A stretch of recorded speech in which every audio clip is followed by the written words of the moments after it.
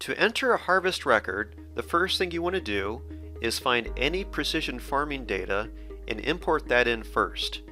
To do that, click on Read Job Data, find your yield file from Trimble, Ag Leader, John Deere, or any other third-party company, and then import that file into the software. And what will happen, it will create a job for you. And so you do have a Jobs tab next to the Map tab, and this has basically all the field records that you've brought in or manually created in the software. In my example today, I am going to assume I don't have any yield map to import in, so I'm going to manually do a harvest record.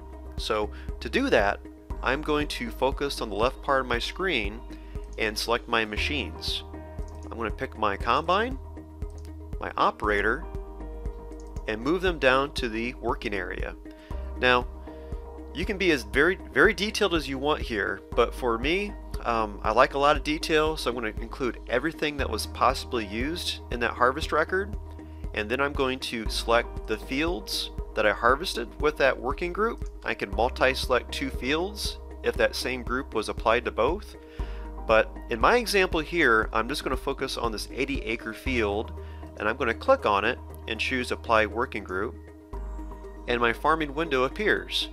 A lot of this information will be filled in for you, such as the crop enterprise, the job type, the date, which is just basically using the default date of today, and we can go ahead and change that date if it's incorrect. We can go ahead here and put the number of hours that we spent in the field. I'll type in 5. The number of acres defaults to 80, which is correct. We went ahead and harvested the entire field today. The bushels per acre, we can enter in that information here, and it will then tell us the total dry bushels that came off the field. Or we could do reverse and say 15,000 bushels came off the field, giving us an average bushel per acre of 187.5. Destination, the program will keep track of inventories. So if the entire harvest went to bin number 1 for that field, you can go ahead and select that out if you want.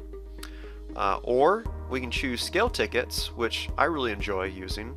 The scale tickets will track each of your loads. So I will go ahead and just type in some information here and fill this out.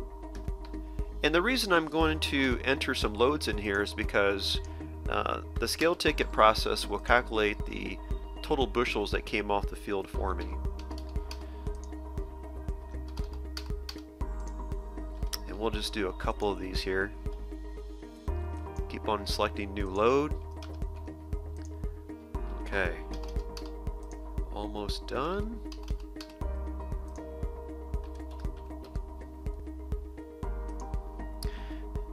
When you're all finished here, you can pick the destination. In my example, the entire scale ticket loads of all 3 of them went to bin number 1. Hitting calculate all will calculate the dry yield. Then clicking OK takes us back to the previous screen, and you can see right here that my average bushels per acre off those 3 loads was 49. Now if we need to add other loads, simply click on scale ticket, hit the new load button, and we'll add just one more here. Bump it up pretty high here. Okay. Looks good. So again, hit calculate all, make sure you choose the destination, and hit OK. Now that changed to 67.97 bushels per acre. So we can keep adding loads here, but for this demonstration, that's good enough. If you had any kind of weather information you want to fill in, that can be entered right now. I'm going to hit the OK button, and we just entered our first harvest record. Now to see some reports out of that, we can right-click on the field and go to Enterprise Statement. For this field, we actually had 2 previous farming operations done to it. One was a tillage, the other was a planting operation, and now it just added my harvest job to it. So you can see it's given us a running total of our total cost and quantities. And so based off the harvest, it's telling us that our break-even price per bushel is about $3 per bushel. We can also right click on the field, go to reports, and let's say we want to print out those scale tickets. So by scrolling down to the bottom, we can hit scale ticket report, hit OK. Make sure your date range is correct. Right here we just have the field number 1, and I'm going to hit the print button. And here we can see a scale ticket report.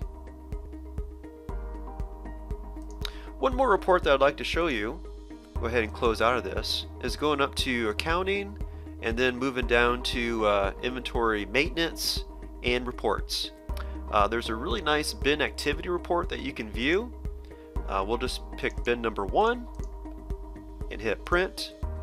And basically it's showing us the date, the bin, the crop, and basically that bin is showing all the fields that made up that bin. So it's showing us the traceability of that commodity.